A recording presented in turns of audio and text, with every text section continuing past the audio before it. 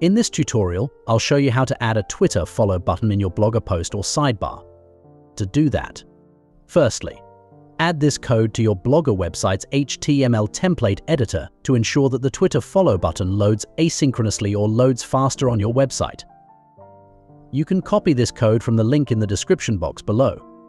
To add the fast-loading script, go to your Blogger theme menu and click the Customize button, then click the Edit HTML drop-down.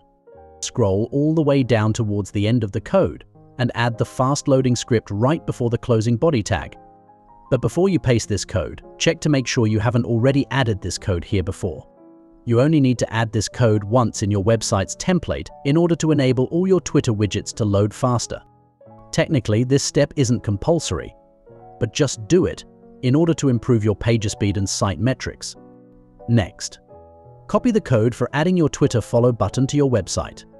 Also find this code by visiting the link in the description box below. Looking at the code, you'll see your username in capital letters appearing twice. Replace your username with your actual Twitter username or the username of the person or celebrity you want to feature on your blog without the @ symbol. Then, log into your Blogger website and navigate to the post or page where you'd like to add the Twitter follow button. Switch to the HTML view in the content editor and paste the provided code. Then, publish or update the post or page. Alternatively, you may also choose to add the Twitter follow button site-wide by adding it to your Blogger layout section in the sidebar or footer region.